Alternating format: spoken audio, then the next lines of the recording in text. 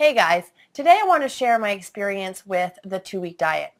2 months ago, I was 15 pounds overweight. I had tried everything from gym memberships to diet pills and none of them worked. Then I came across the 2-week diet website. It said I could lose at least 16 pounds in just 14 days. I gave it a try, and it was one of the best decisions I've ever made.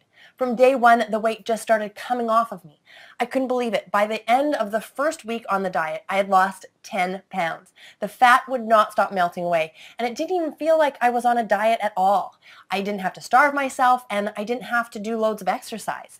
By the end of the 2 weeks, I'd lost a total of 17 pounds, and I've been able to keep the weight off the whole time since.